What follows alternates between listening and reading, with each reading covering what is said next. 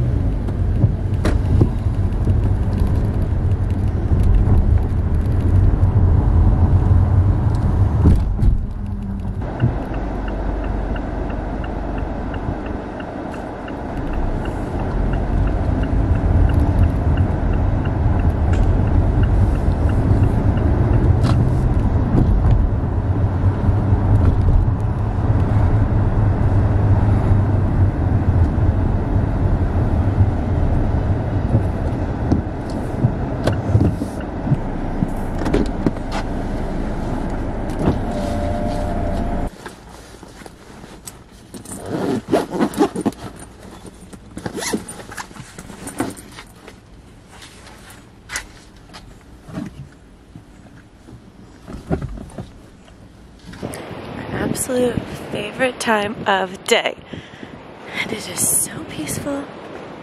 I'm not going to get too badly sunburned, can't possibly, and it's just perfect.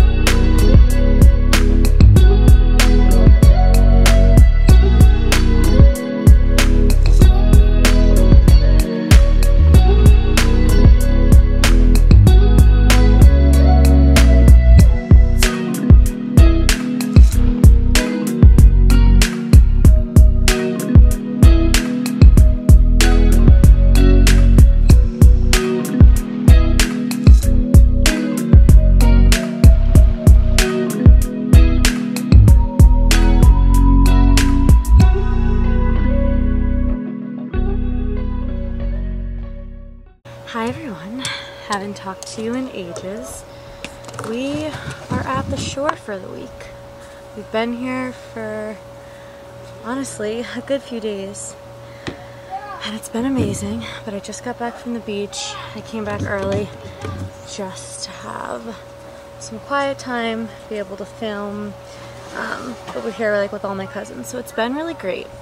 And I have been on such a reading kick, just like one book after the next that is just like exactly what I'm looking for.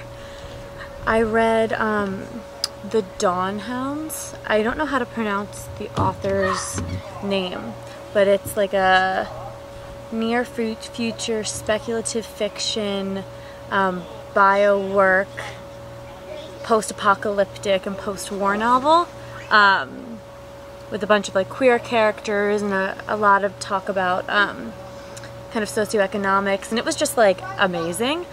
I loved it, and I realized it's the beginning of a series. I don't know if it's just a 2-book series or what. Just doing my scrunch. My hair has been honestly pretty good this week, but it's just the salty air. So I really enjoyed that. Like, I think one of my favorite books so far this year. A lot about mushrooms, and I think honestly that book is perfectly suited for people who loved City of Saints and Mad Men, really all of the Amber Green novels, because there's a lot of similarities and themes and tones, and a lot of like that bio work coming through, like the world building in that book in Dawnhounds is, I don't actually know what the title is referring to. Maybe I missed something. A world that has, since a war broke out, the city is rebuilding and getting rid of like metal and steel and replacing everything with like mushroom homes, and biological warfare is rampant. So if you loved City of Saints and Mad Men, I think you would love this one. If you also really enjoyed or are interested in Tade Thompson's series that I just finished, the Wormwood or the Rosewater, no, it's the Wormwood trilogy, I think you would also really like this one. Now I am reading The Mountain in the Sea, which is super cool. It is about an advanced octopus community that is being discovered, but at the same time there are some different like private firms getting involved, buying up large swathes of island land, people being kicked out of their homes, and you know, rehomed, and it is chaotic and really actually a fun read, but really sciencey and cool. I also brought, sorry, I have like multiple makeup bags, but I haven't separated my summer makeup into a separate place. I'm trying to not really wear makeup on the beach, or at the beach. I don't wear makeup to the beach. But I have just been having like more hormonal breakouts, and they're always around my chin. It's not a new issue. This has been a couple years now. They thought it was perioral dermatitis. I don't even know how to say it, but I know a lot of people have that, specifically women like 18 to 40, which is a massive age group. But then they said it wasn't that because it was hormonal. I can't even see myself in this thing. So it comes and goes. Half of them, what bothers me more than like the active breakouts are all of the scars. Like I have like very dark red marks, and I try to pass them off as freckles because, I'm gonna bring it in a little more, I really can't see.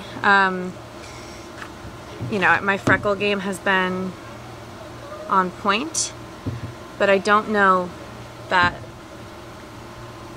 they appear as freckles. It's like pretty intense around my chin. And they're just a bummer. Absolute mood killer. And I've been to a dermatologist many times. I switched dermatologists because I didn't like the guy. And basically my new doctor, who I think is really great, has said that there's things I can do to get rid of the scars. They're not really textured scars. They're really just like pigment scars, but they're not going to go away with like, you know, some of those topical treatments that a lot of people are able to use. Like that won't work for me just because I'm so fair, and they're like very dark, and I've had them for some of these scars going on like 3 years, so there's not much to be done with topical treatments, but he has recommended a few things I could do. The problem is I can't have active breakouts because that would be like a waste of money if I start to do scar removal things and I still have active breakouts that will again leave scars because I'm so fair. So it's like kind of a waiting game. And I've been on a couple of different oral medications and blah blah blah blah. It's not interesting unless you're really into like skincare stuff, and I'm honestly not. If I didn't have this problem, I would not be into skincare at all. So yeah, I'd really just like to use my concealer because it is just very upsetting to have marks on my face always. And then I just cake on the blush. Putting blush on top of everyday rosacea, on top of a little bit of sun, just does something to me. I think it's perfect.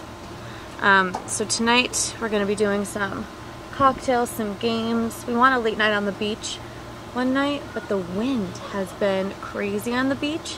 It like stings your skin. It's that bad. It's like whipping up in sheets onto your face. So we'll probably have a night at the house today and then maybe go on a walk to the bay, play some games.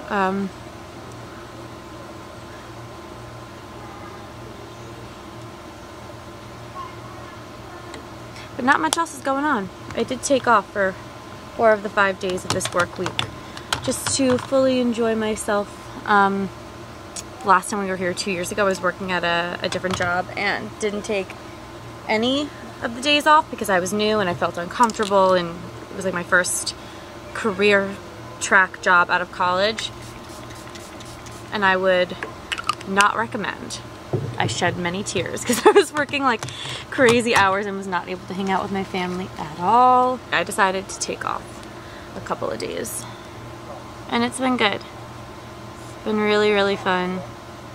Actually, exciting news since I've last spoken to you. Sorry, I'm using my phone because this viewfinder thing is not effective. Exciting news since I last spoken to you. I did get a promotion at work, which is super exciting. I am very, very happy about it. So that's something good. But yeah, I've just been like really loving my reading recently. I'm finding some great speculative fiction reads that I haven't actually heard of before. I know The Mountain and the Sea is actually pretty popular, but I was in a store the other day. I was actually at Barnes & Noble. Why was I there?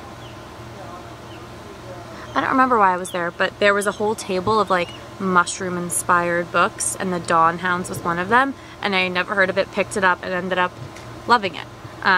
And then I also brought the second book in the Farseer I think it is the Farseer trilogy, the one with Fitz, that I read a couple weeks ago at the cottage. I don't know that I'll get to it this week just because The Mountain and the Sea is pretty hefty. But it's just really good. It's like a perfect beach read, actually really cool, some great sciencey ideas. Jeff Vandermeer himself is quoted on the front cover, hyping this book up.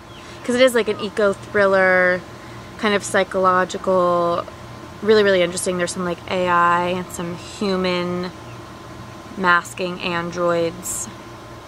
You know, it's right up my alley. So that's it. I continue to scrunch away. I've also been running here. It's so nice to run here because honestly one of my favorite things to do at the shore is to go on long walks or runs and look at all of the houses. That's one of my favorite things to do here. To imagine if I could get any house, which would I get? And so I've been running at least 2 or 3 times.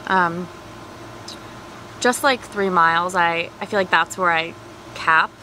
I know if I went slower I could probably go longer, but it's just hot and I'm really just starting to get into the running thing. So 3 miles is basically what I feel I can do right now, but obviously every time I'm hoping to go like a couple more streets. And then today I went on a very, very long bike ride because we rented bikes. So that was really nice again to just look at all the houses, but the bike ride to my destination was brutal because of the wind, and then on the way back it was more relaxing and a little bit more pleasant. But yeah, it's been great just to like actually get out of the city, some fresh air. You know, this is what I need. It's restorative. It's very needed for my mental health. I did get a pretty bad sunburn on my chest and like my armpits the first day we were here because we didn't have all of our stuff set up, so I wasn't under an umbrella even though I'd covered myself in lotion. So that's upsetting because I do try to actually take care of my skin. We are a family of skin cancer scares, so obviously I'm very aware of that. But then I do have like this very weird like hive breakout on my chest, and I don't know what it's from, but it's not a sunburn. It's like big whelps and hives. I thought it could be from like a couple necklaces I was wearing, and then obviously a like sunscreen and bug spray and aloe. I don't know, but it's localized to this one spot, so my skin is like very sensitive.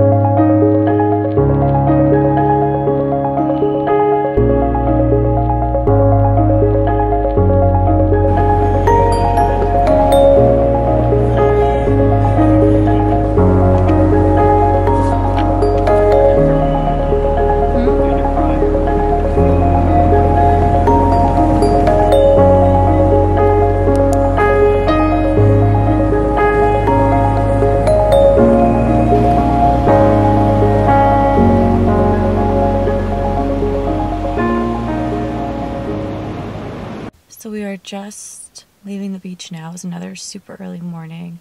We got here for like one of the most beautiful sunrises we have seen so far. There were dolphins everywhere. It was glorious. But I actually left my book in somebody else's beach bag yesterday. And we left the house at like 5:45, so I wasn't going to go rummaging around.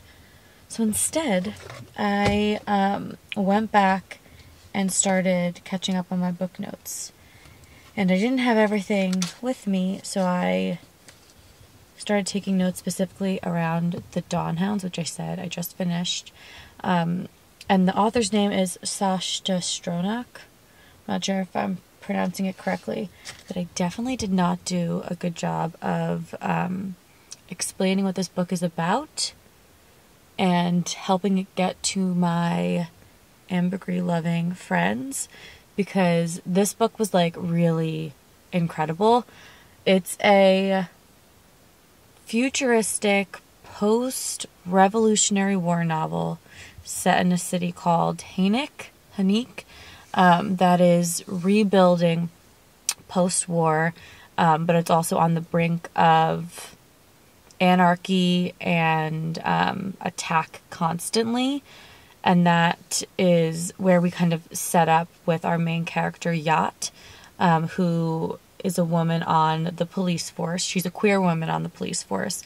And at the start of the novel, it's clear that she was caught either at like a gay bar or a gay club, and she has been like demoted on the force.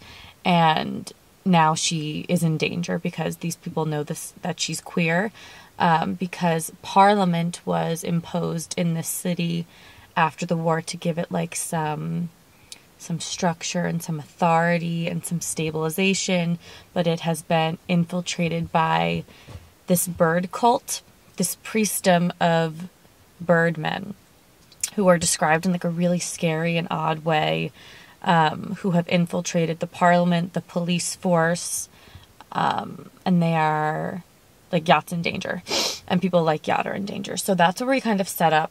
But the world building in this book, and this is why I think it would be like a perfect book for some City of Saints and Mad Men people.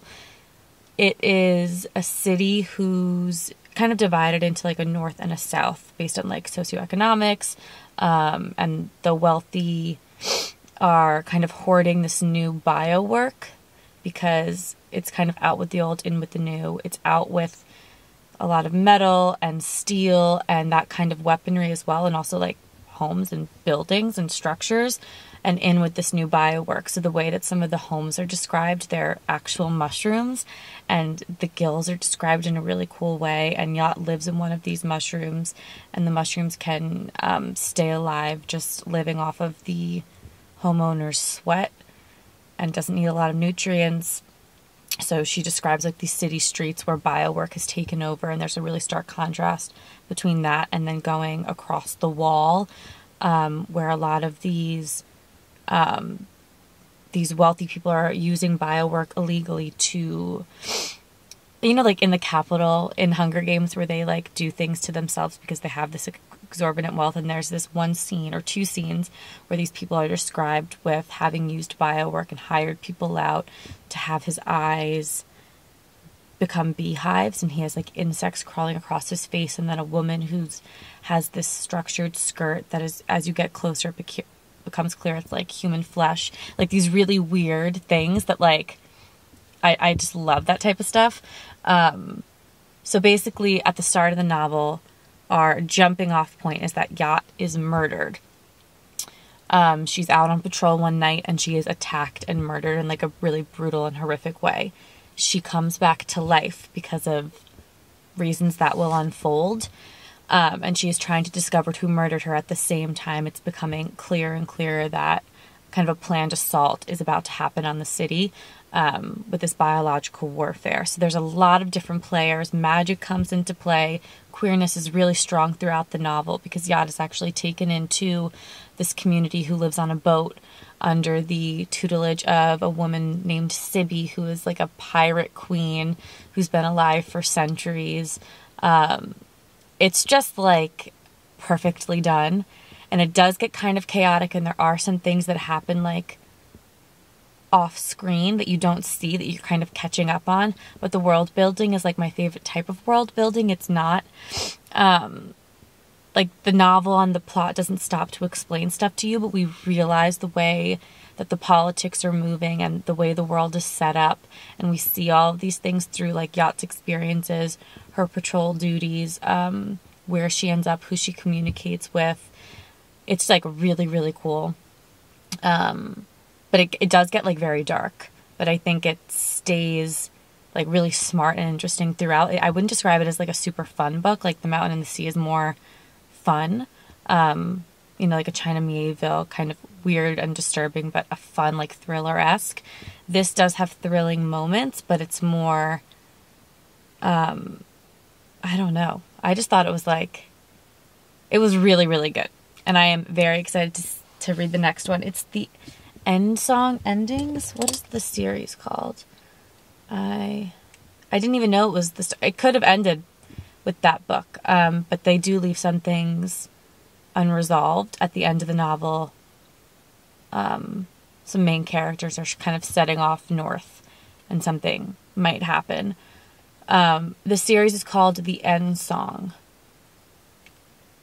So the second book, what is it? I don't even know if it's out yet. Oh, The Sun Forge. It is out.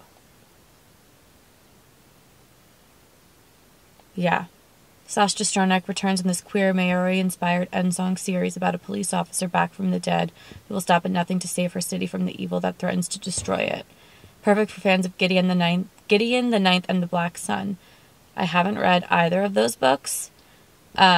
But also if you love the Amber Green novels and if you're interested in like the Tade Thompson style of writing and world building, I think this will also appeal to you. I'm super excited to read this. Yeah, I'm just waiting in the car.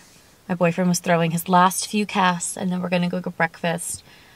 I need my coffee. I have just not been sleeping. Again, I don't sleep on my trips. But also we have like a full house, and we're playing games, and we're doing all these things, and I just feel like antsy. We're going to go get breakfast at a place. So we've been coming to this specific beach town for 29 years. So obviously before my time, but my parents' generation and everyone has been coming here for 29 years to the same beach town.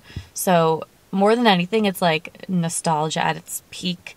I'm like so happy when I'm here, and it just makes me think of like my grandparents and my cousins when we were all little, and we just had like I had the time of my life here.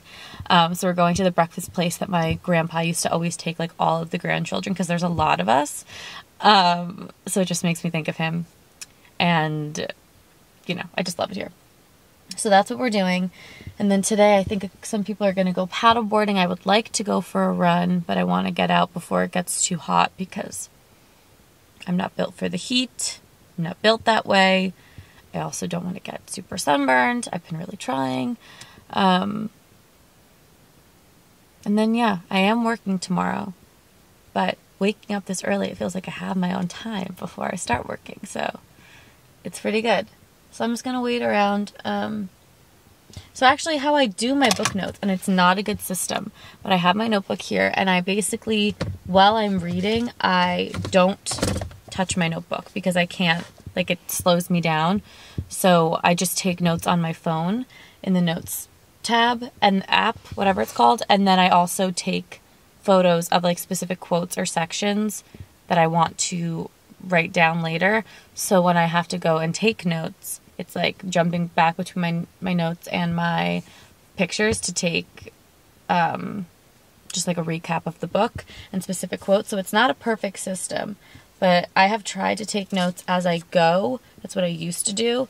And it just really slowed me down. I felt like I wasn't like fully immersed in the book because I was stopping because I love to capture specific quotes. But, you know, I do get behind. But my favorite books are the ones that I like jump right away to take notes. Like I have Booth in here, Fingersmith, Dragon Keeper, just from this year. But I have been thinking about my year of reading. I know we're only like halfway through. But there are definitely some things that I really, really want to get to this year. But we can talk about those later. But yeah, I'm just going to relax until we have coffee. He needs you to pop the trunk. He keeps...